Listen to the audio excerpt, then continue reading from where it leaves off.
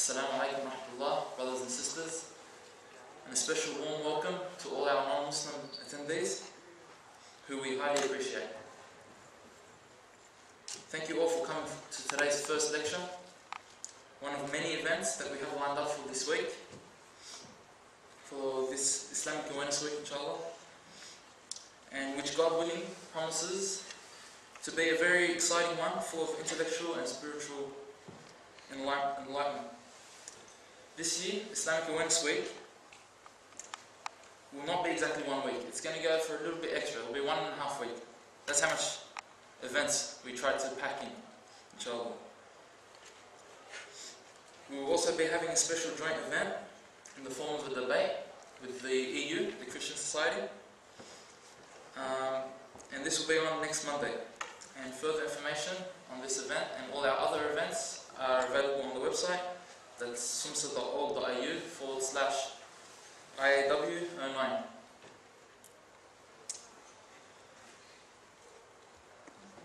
The last of all prophets was Muhammad sallallahu alaihi wasallam, and the message revealed to him was the glorious Qur'an. It still exists today in the form that it was first revealed, and it remains the only true and authentic expression of God's guidance to humanity. God, in His absolute mercy, sent us a prophet with revelation to guide us on the straight path and to correct our errant beliefs and way of life. Today's presentation, delivered by Dr. Zachariah, entitled The Qur'an, A Guide in Uncertain Times.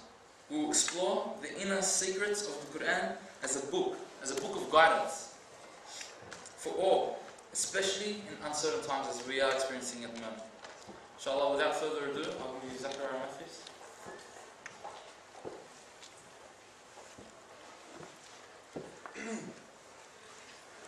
Thank you very much, Brother Adnan. In the name of Allah, most gracious, most merciful, thank you very much for inviting me to talk to you today. And it gives me a pleasure to be here today. Thank you very much for coming and giving of your time to understand something about Islam and one of the primary sources of Islamic teachings and Islamic law. And if you don't mind, I'm going to be addressing the non-Muslims. For those of you who are non-Muslims, you will benefit anyway. So forgive me for that. I'm going to try and keep my presentation basic to cover the basis, really the fundamental elements of the Qur'an, and see how the Qur'an can be a source of guidance in uncertain times. Now, we know that we are living in uncertain times and we are all in search of certainty. Issues such as the GFC, global financial crisis, terrorism, the arrest last week in Melbourne, issues of suicide locally in Australia. Just on the radio this morning I heard that an organization called Beyond Blue took the unprecedented step of seeking an injunction against 60 Minutes broadcasting a documentary on 5 high school students committing suicide in recent times in Geelong. So there are many issues that is troubling us. So this is a good opportunity for us to look at perhaps the most authentic of sources of guidance in existence today. And this is my outline. I'm going to cover the books of God just by way of introduction, and then I'm going to go into the Qur'an. And these are the topics that I'm going to cover. The Qur'an, its style and content, the 2 periods of revelation, the Meccan and Medinan revelations, looking specifically at the compilation of the Qur'an, so that goes to its credibility and its authenticity, looking at the major themes contained within the Qur'an, and then just briefly towards the end, highlighting some of the divine challenges contained within the Qur'an, which relate to its credibility and its authenticity. And then we'll finish with the final word on its guidance. So if we start out then by looking at the books of God, as was mentioned in the introduction, God in His ultimate and absolute mercy. Now for those of you who choose to believe in God, that's your prerogative, and for those of you who choose not to, then we hope that you can appreciate some of the concepts that we are presenting today. So in His mercy He sent us prophets to help us find true guidance and to find certainty in our lives.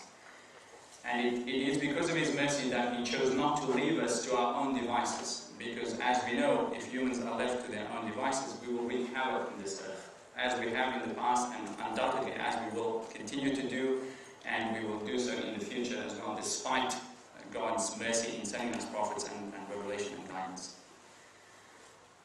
But had it not been for these prophets and revelation from God, we probably would have destroyed this planet a long time ago. So what He did was He sent many thousands of prophets who received prophecy from God. So these are the two types, the prophets who received prophecy but not necessarily received a codified message, and this is the second category. These are the prophets who received these codified messages, books, revelation, and they are a subset of prophets that we call messengers, because they were given not only prophecy but a specific codified message that they needed to relate and convey to their people. Now of these messengers and the revelation that they received, not every book was written down, because as you can appreciate, the discovery of writing material didn't happen until much later, if we take the beginning of time to be from Prophet Adam. So it was predominantly at the beginning it was oral transmission of this revelation, of these messages. And just to sidetrack slightly, the main message that was conveyed by all prophets from Adam to Muhammad, peace be upon them all, was one single message, and that was to submit to the will of God. Submit to the will of God. And in that, God gave us choice, whether to submit, to choose to submit, or choose not to. And obviously we have to suffer the consequences based on the choice that we made. So where does all this revelation come from? The Qur'an tells us that there is a source book with God. And it's called Kitab. It's the mother of the book. And it's from this book that revelation was taken and given to specific messengers. And there was only one angel that was responsible for the conveyance of this revelation from that book to these messengers. And that was the Archangel Gabriel. And he is therefore the angel of revelation. And so he is the same angel that brought revelation to Jesus, to Moses, and to Muhammad, peace be upon him all. The Qur'an also mentions 5 of these books. We're talking about God's books now. These are the codified messages that were given to these select prophets who were called messengers. These are the 5 that are specifically mentioned in the Qur'an, the scrolls of Abraham. In Arabic they're called Suhuf, which is the plural of Sahifa. The law of Moses, the Torah, the Psalms of David, the Zabur, the Gospel of Jesus, the Injil. These are the Arabic words in brackets. These are the Arabic words for these, Arabic titles for these books. And the last is the reading of Muhammad, the Qur'an. So these are the 5 books specifically mentioned in the Qur'an. So the question is, what happened to these books? Or what happened to these messages that were given to these prophets? To start out, why was there a need to send a book after one had already been sent? And primarily the reason was each book was sent to correct previous distortions, not in the revelation, not in the book, but distortions that were made by subsequent followers of that messenger. So that was the need for books being sent periodically, to correct those distortions and to bring people back to the original message, which was to submit to God. So therefore only the final revelation, and therefore by default, if you use that formula then, the final revelation, which is the Qur'an, remains in its original revealed form, the Qur'an. And this is a verse from the Qur'an taken from chapter 12. It's the first verse. I will read the Arabic first.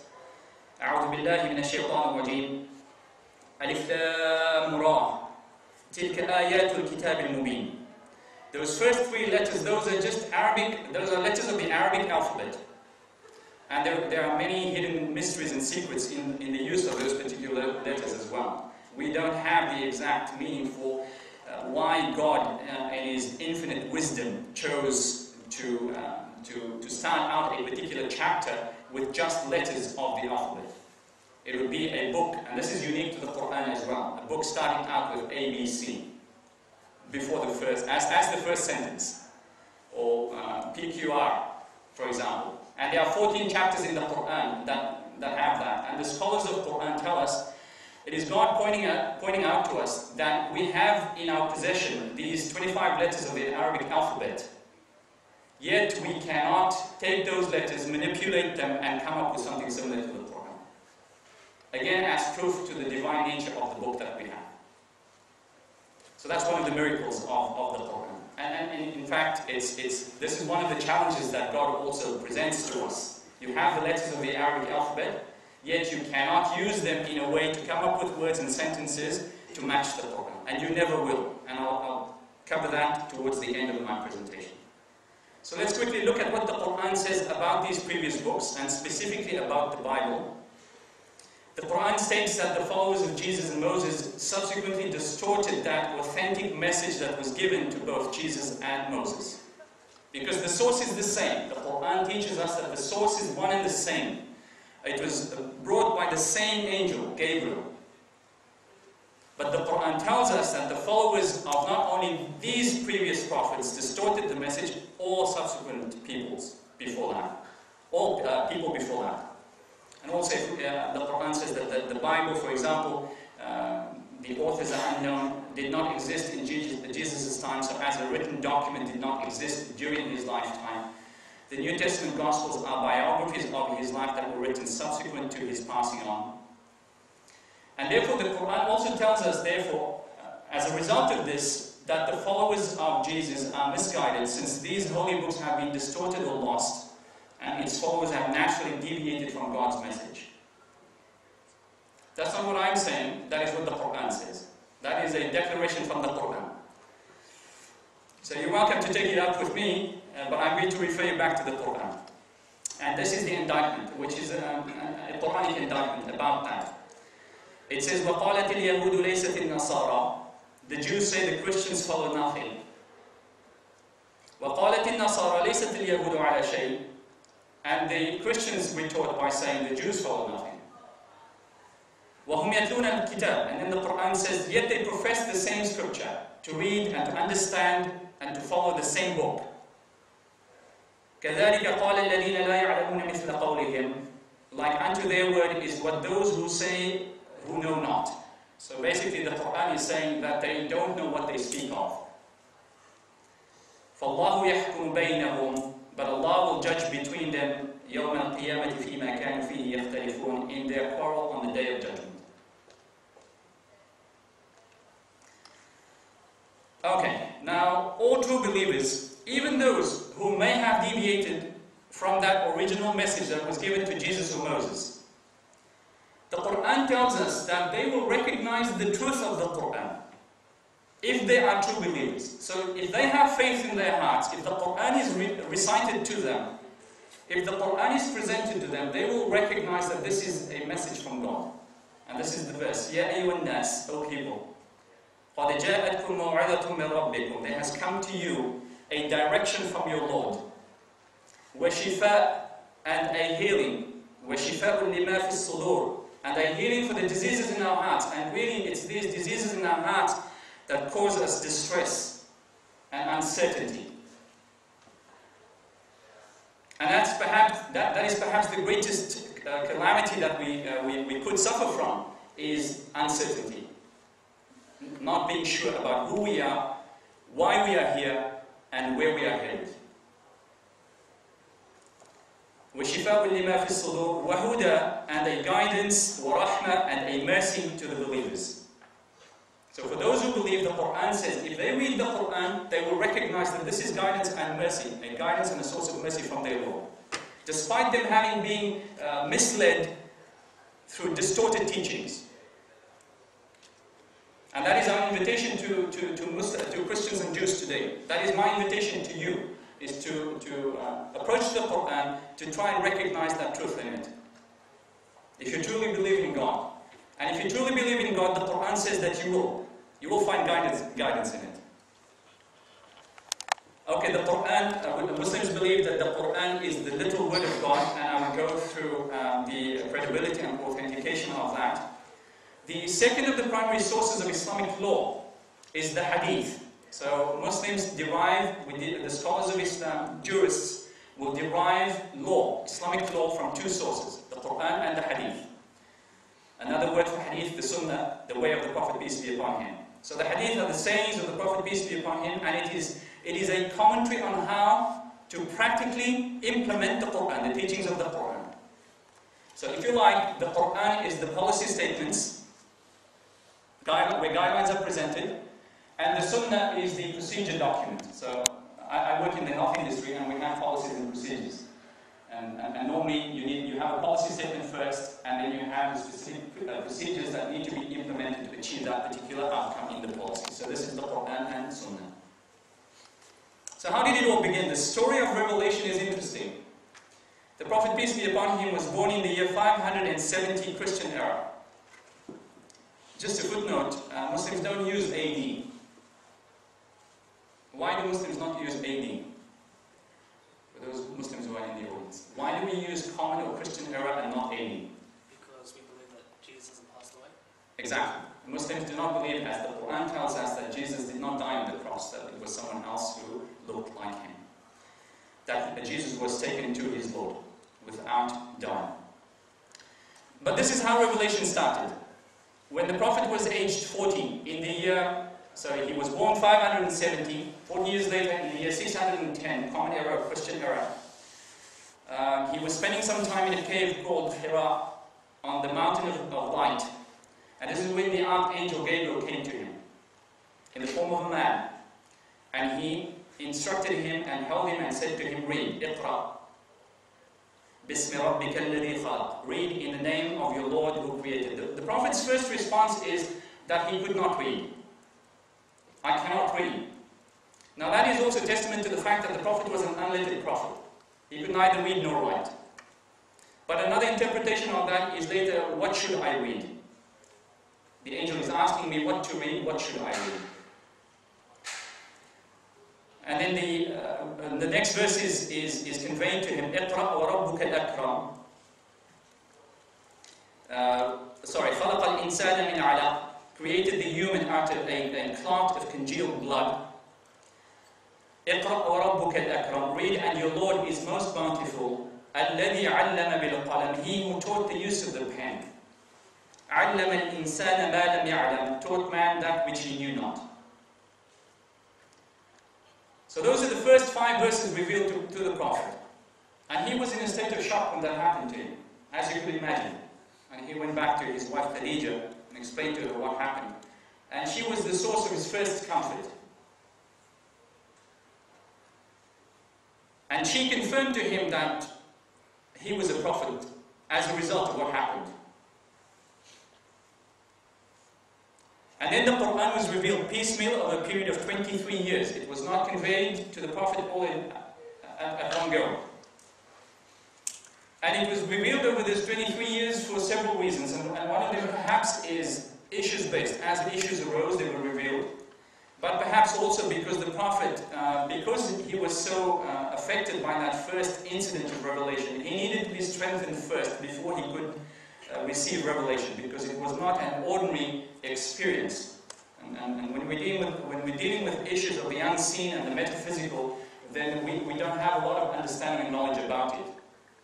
But it's perhaps for that reason as well that it was revealed over a period of 23 years to make it easy on the Prophet himself.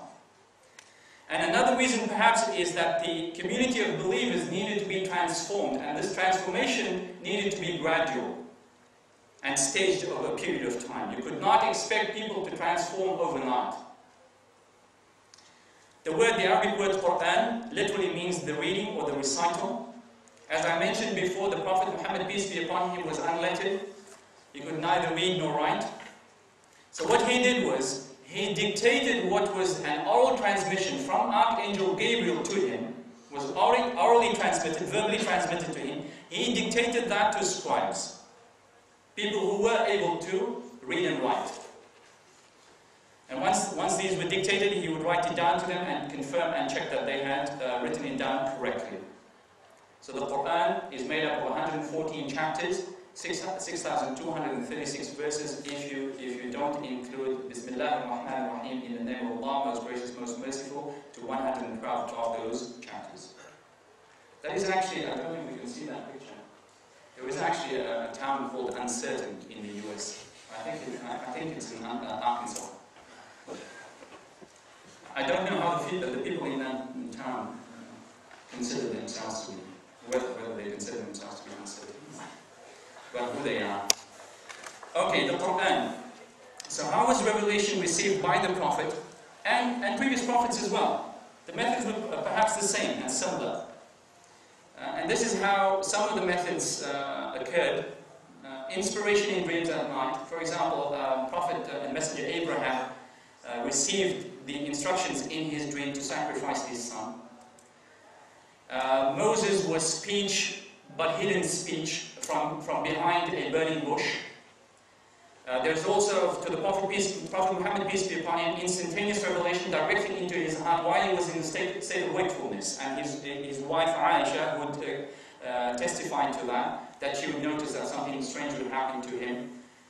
Or the Prophet would be resting his leg, or his head, resting his head on her leg, on her thigh, and it would become so immensely heavy, the weight of his head. And then she would ask him, when he awoke, what happened? Then he would explain to her that he had just received revelation. At other times it was really tough and difficult on the Prophet when it was foreshadowed by a loud ringing sound followed by the verses of revelation.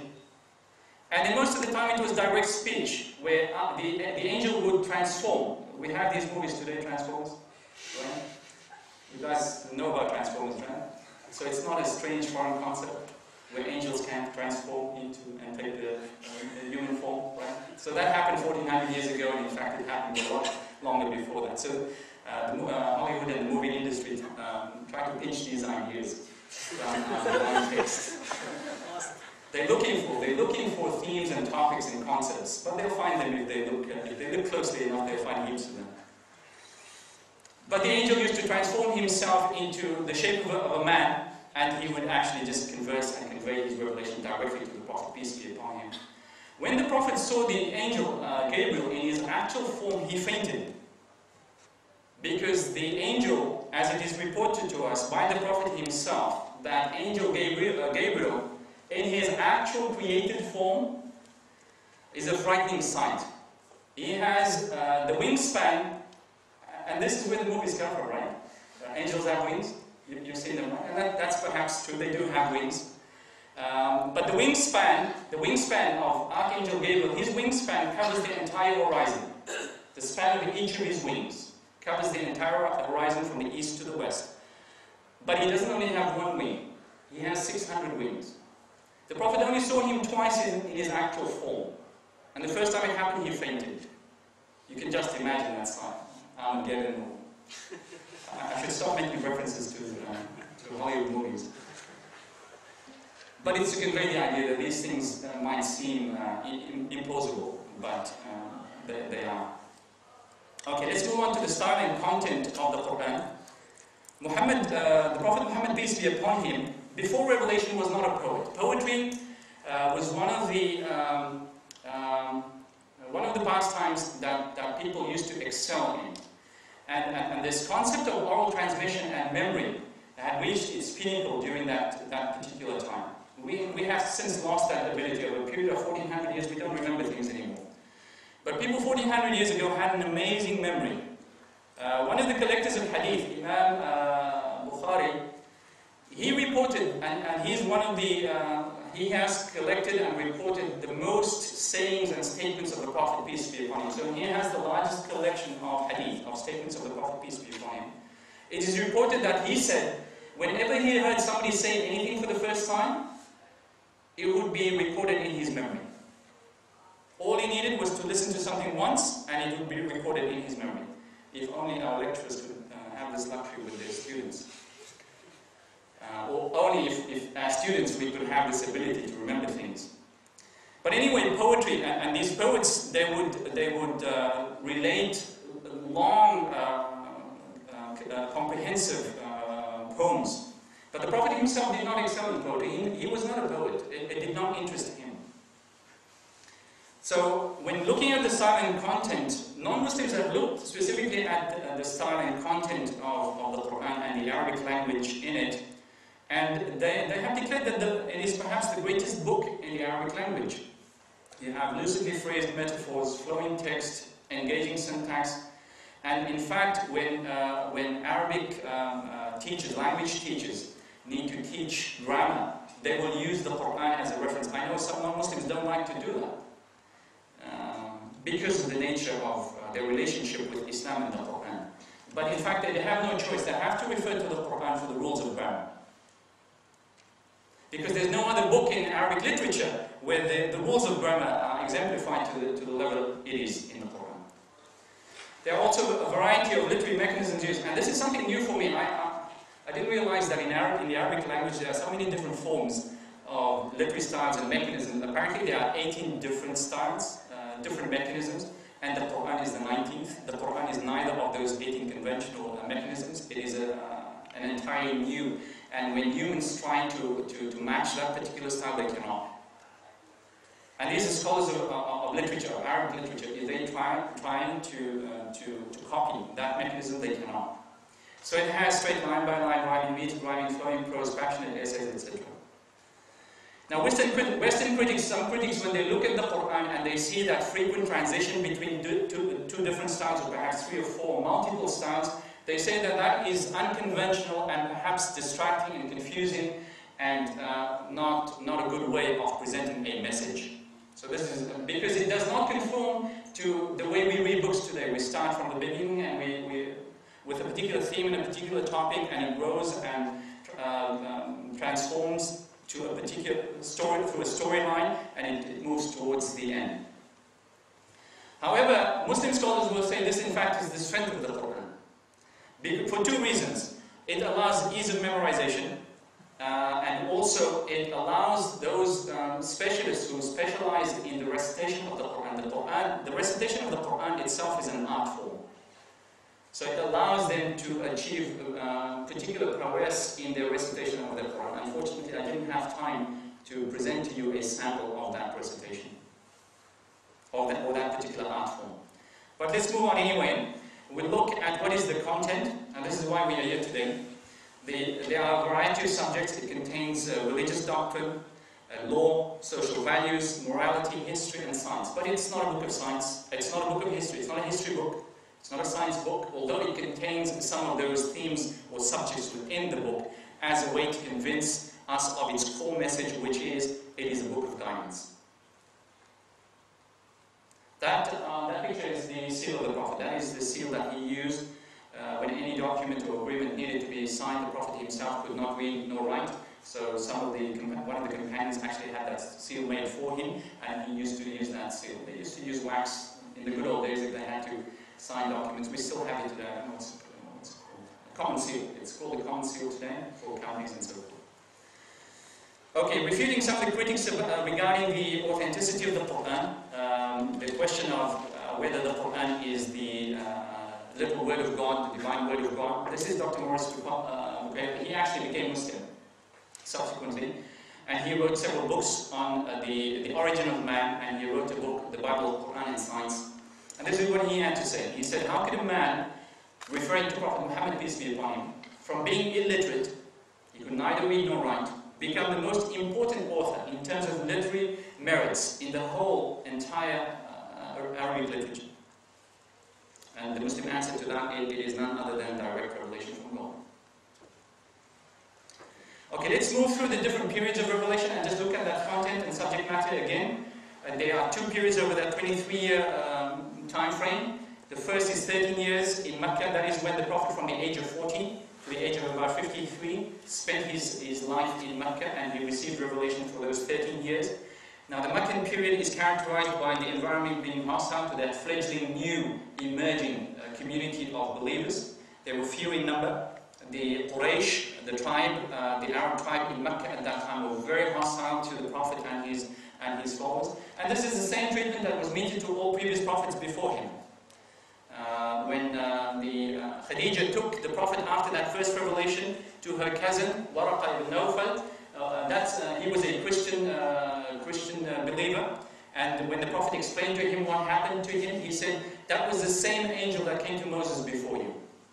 The same angel, what happened to you is what happened to Moses before you, and if I'm alive, I will follow you and defend you and support you when your people rise and revolt against you. So the Prophet asked him, will my people revolt against me? He said, yes, because that's what happened to all previous prophets before. The two main themes contained in those verses revealed during the Meccan period, confronting backward Arab customs such as infanticide, mostly burying their female daughters alive, superstition, blindly following their traditions, what they saw their forefathers doing, etc. And the second theme was pointing out the foolishness of idolatry. They were an idolatrous society worshipping idols, so Islam came with the monotheistic message to them of worshipping only one God and not worshipping any idols. That period also conveyed stories of previous prophets and the difficulties and the hardships that they went through. So that's where history comes into it. And that's important because it actually consoled the Prophet, indicating to him that what's happening to him right now is not something new. It happened to previous messengers and prophets of God. So all he needed to do was bear the burden of the responsibility of his mission. Then the second period was the Medinan period, 10 years in Medina. This is when the Muslims migrated from Mecca to Medina, after it was established that they could no longer sustain their community in Mecca. They were invited to relocate, to migrate to another city in Saudi Arabia. It's about an 8-hour bus drive, I think. Yeah, it's about an 8-hour bus drive. It's about an hour by plane from Mecca to Medina, and so forth. And they were invited to establish their community in Medina. And so that particular period was characterized by the Prophet and his followers establishing the Islamic State in that city, and that was the first Islamic State established. And the main theme of the verses conveyed the messages on how to build an Islamic society, so issues about values, law. So these were things that were not covered in the first period. During the Meccan period, no prohibitions were mentioned. So the prohibition of alcohol came in the second period. So basically that first period was a period where the verses referred to the issues of faith, believing in God, believing in the angels, believing in the prophets, believing in life after death, believing in heaven and hell. And then when the believers were fully convinced of that, and their faith was strong and deep, then they could sustain the prohibitions and the law with regard to prohibition of alcohol and so forth. But interestingly, the verses in that period also covered diversity management and pluralist relations with Christians, with Jews and peoples of other faith, and idol worshippers and so forth, and the prohibitions as I mentioned. So if we just backtrack a little bit and go back to what I mentioned, that when Archangel Gabriel came and he presented the message, it was an oral transmission. The Prophet then went to these scribes. There were 20 of them who were engaged in this particular practice. And these were the materials that they used. This was what they had at their disposal at that time. China had not yet discovered paper and the method of making paper, and so they did not have any access to paper, but they did use Egyptian parchment, leather scrolls, camel shoulders, the shoulder blades that were used as slates. And the entire collection of all of these, the entire collection of the Qur'an, as it was revealed from Archangel Gabriel to Prophet Muhammad, peace be upon him, that whole collection was contained in one large leather bag at the death of the Prophet, peace be upon him, at the time that he passed on. But the other interesting thing is that memorization by followers was strongly encouraged, so not only was it dictated and written down, but followers were encouraged to memorize the verses of the Qur'an, so to put to memory everything that was revealed. And as I mentioned before, they had reached the pinnacle of poetry and memory. And so this was not something hard for them to do, to put to memory the verses of Revelation. So they excelled at doing that, and hundreds of companions were able to do that, and hundreds of them were able to memorize the entire Qur'an from the beginning to the end. So this is also something that was encouraged. But not only was memorization encouraged, there was this whole campaign to educate and teach people to read and to write, because it now had transformed from it was transformed not only as an oral message but also a written message.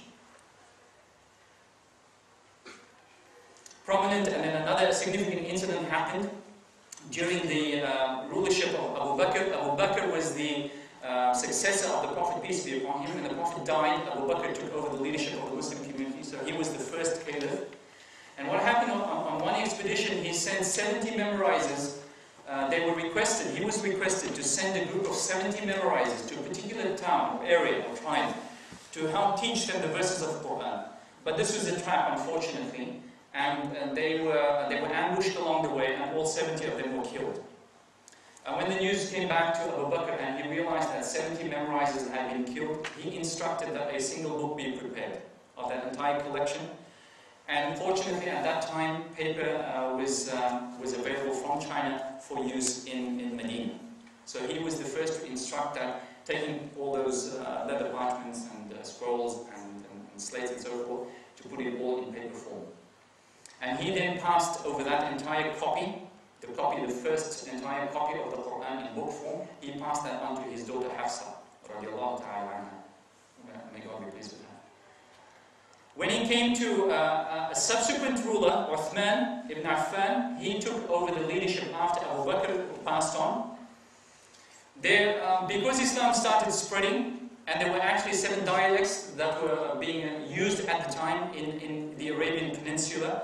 So as Islam spread to tribes surrounding Medina and the Arabian Peninsula, there were pronunciation disputes that crept in.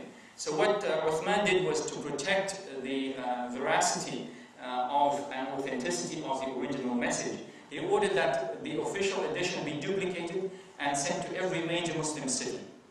Because what people started doing on their own, they started copying from that leather bag, they started copying by themselves sections of the Qur'an. And he then instructed that all those copies be destroyed and that original copy from Hafsa be used as the template to make an official edition. And it was that official edition that was then duplicated. It is reported that 7 copies were made of that official edition, and they were sent to 7 major cities in the Islamic Empire at that time.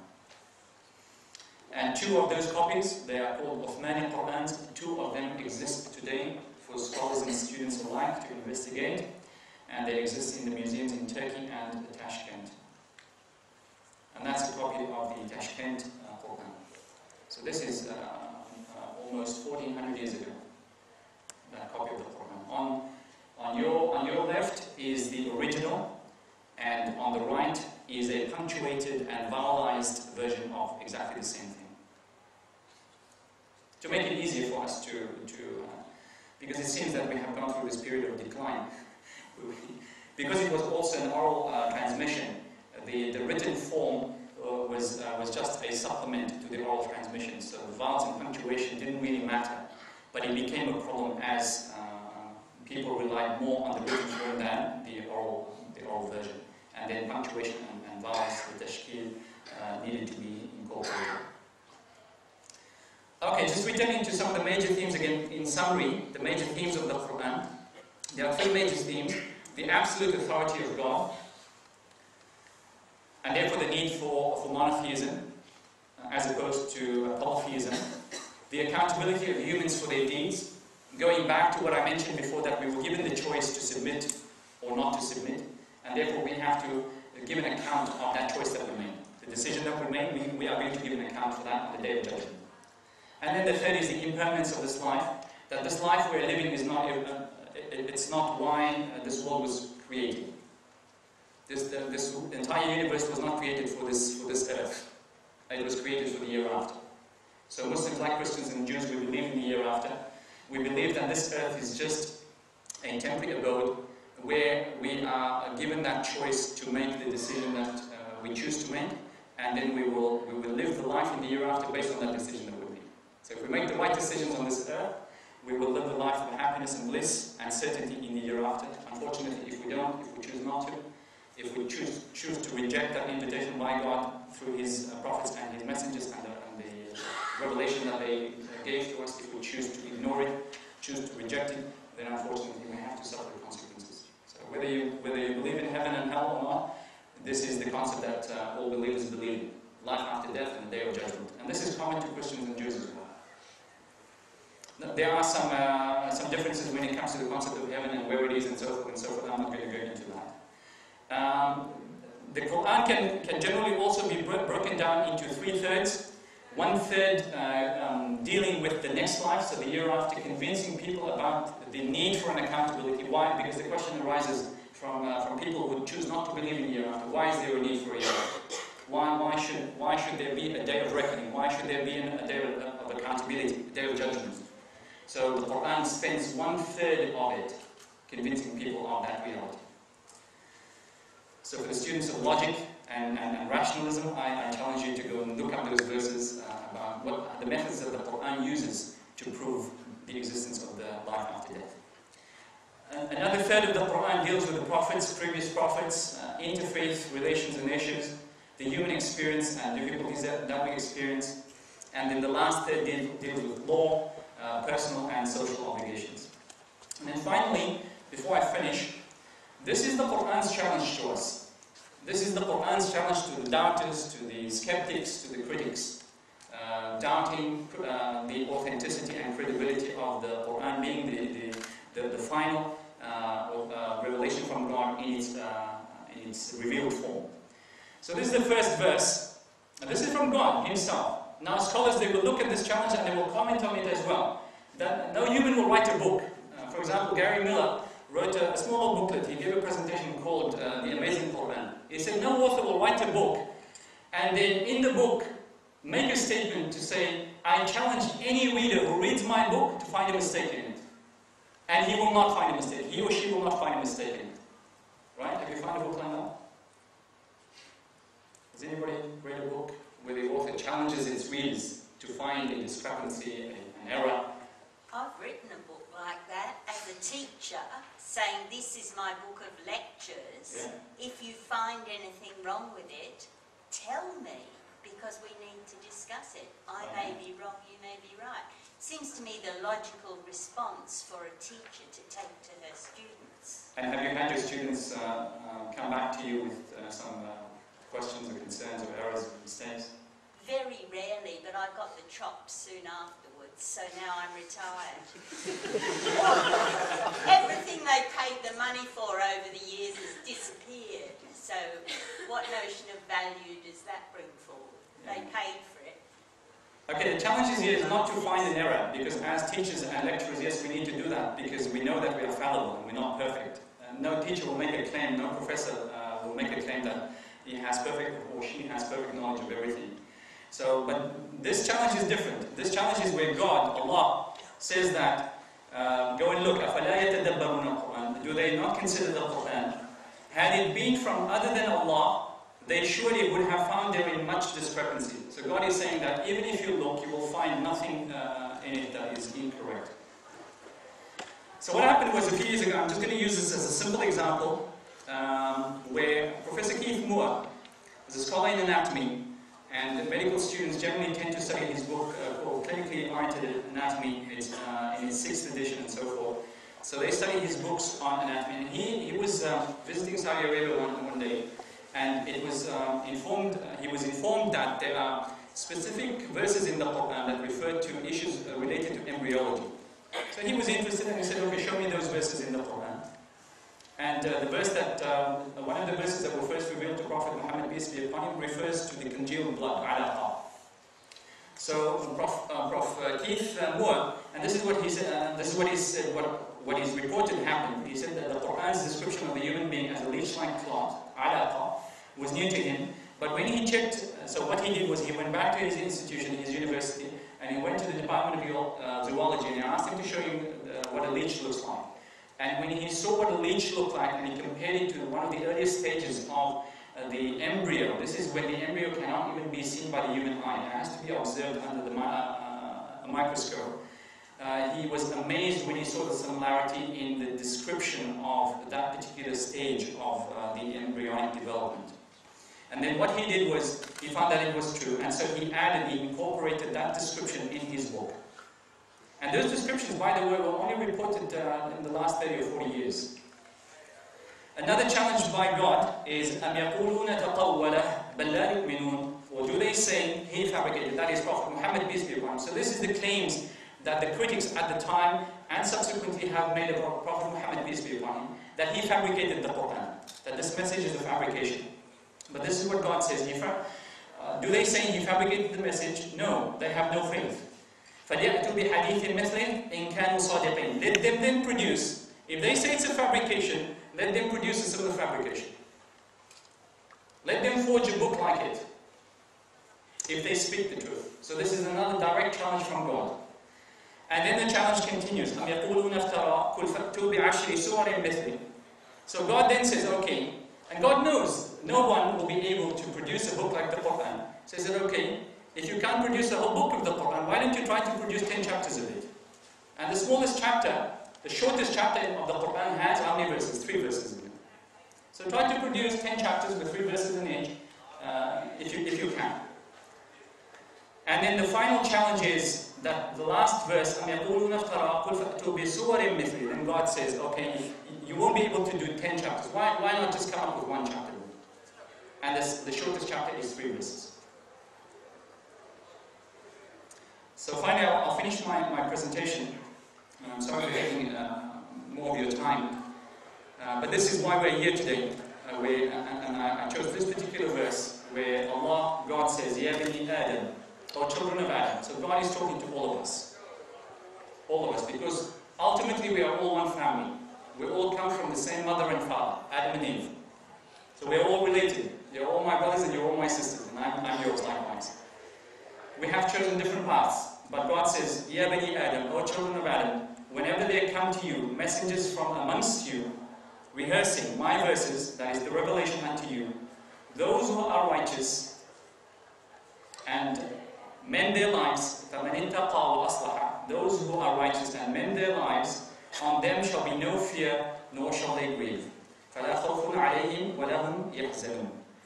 I thank you very much for your time. If there are any questions, we can deal with that now.